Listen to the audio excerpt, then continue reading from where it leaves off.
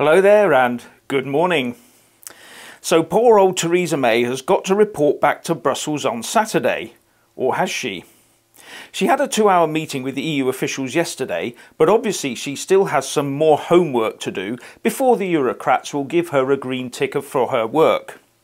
And according to Number 10 sources, this does not mean there are major problems over the agreement. No head of state making 2 unscheduled meetings in a week is just normal stuff, eh?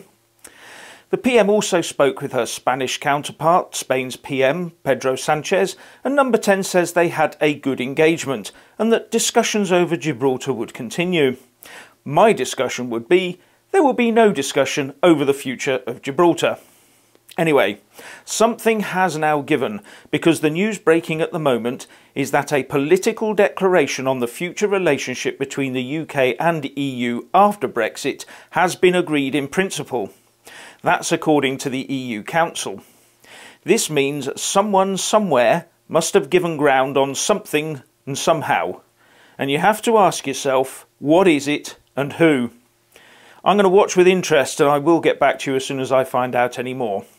Anyway, thank you for watching and please leave a comment below and let us all know what you think.